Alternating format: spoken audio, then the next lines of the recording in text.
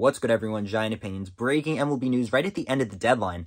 Whit Merrifield is getting traded to the Toronto Blue Jays, and in exchange, the Jays are giving up Max Castillo, right-handed relief pitcher, and they're also giving up Samad Taylor, who is a second baseman and outfielder, and is the Blue Jays' 16th ranked prospect. So, what are the Jays getting in Whit Merrifield? Well, Whit Merrifield has usually been one of the most underrated players in baseball, just because he's more of a pure contact hitter who plays a solid glove and is very fast and steals a lot of bags. But this season, he's having a down year, batting around 240, an OPS that's below 700.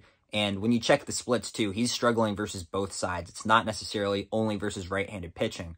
But Whit Merrifield still has 15 stolen bags on the year, so he'll provide that to the Toronto Blue Jays. He also has versatility, second base, or the entire outfield. So the Blue Jays can platoon him or use him every day, kind of wherever they want. At least at this point in time, I'm thinking they're going to platoon him with Kevin Biggio out at second base, and that's not a bad idea. I think it's really just fixing his swing. Something is not clicking this season with him offensively.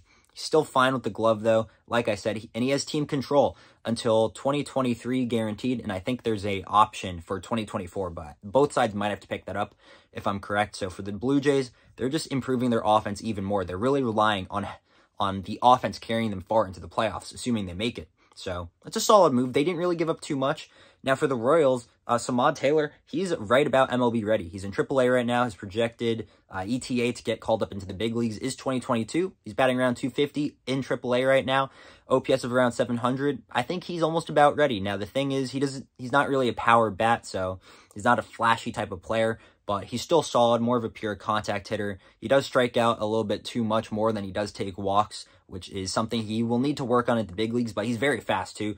MLB Pipeline has got him graded as a 60 with the speed, so he's very solid. I mean, I could definitely see him being called up for the Kansas City Royals, who are just trying to get younger because they're in a sell-off mode. Obviously, Benintendi's gone, and now Whit Merrifield, so it's a whole new era in Kansas City. I like him as a potential good or solid player, worst case, for the Royals. And Max Castillo, he has gotten called up to the big league, so he's had MLB experience, and he's been fine. He had a 3 ERA. This season, he recently just got sent down, but he's pitched around, I think, 20 innings, has 20 strikeouts. So he's solid, could be a decent relief pitcher for them. But I don't know, man. I think the Royals really should have sold Merrifield last year where his value was very high because they could have gotten a lot more than this. That's for sure. So for the Toronto Blue Jays, I'm going to grade this around I'll give it a B+, just because he's struggling this season. I don't really have full confidence he's going to bat like 340 in the second half or anything like that. But they're not giving up too much either. I mean, let's be real. Samad Taylor would not have had a spot with the Blue Jays anyways because of their infield. So, and for the Royals, I'm going to give this, I'll give it around a B, because considering the season he's had, this is probably sadly the best value he would have commanded from any type of team. But I can't give it higher because I don't see Taylor being a superstar. I don't see Max Castillo being one of the best relief pitchers in baseball. I just don't see it. So let me know what you think, Jays and Royals fans. I'd love to hear all and anything.